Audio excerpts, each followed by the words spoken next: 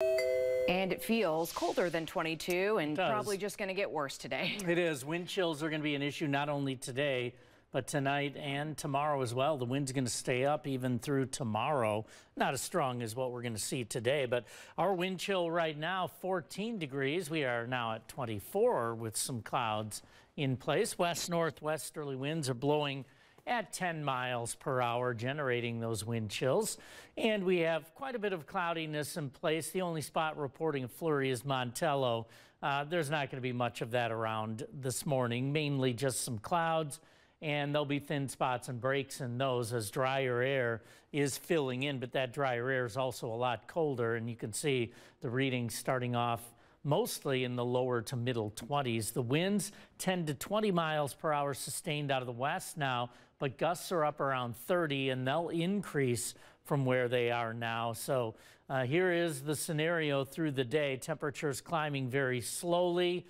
Through the mid-afternoon, we'll top off around 27, 28 degrees, but wind chills will be right around the 10-degree mark through much of the morning and in the lower teens during the afternoon. That's as good as it's going to get for today. So do bundle up when you head out. Strong low pressure to the north is heading to the northeast from where it is now. Clouds initially, but you can see quite a bit of sun coming up later today. Clear tonight and some sun tomorrow. This warm front will develop over the plains and work its way northward. Behind it, temperatures will get mild once again on Friday. Only one day, but highs on Friday will be up around 50 once again before they plunge heading into the weekend. This low will move through and a cold front will sweep across the region and drop off the temperatures for us once again. So plan on seeing overall cold conditions through the remainder of this week other than one day, and that one day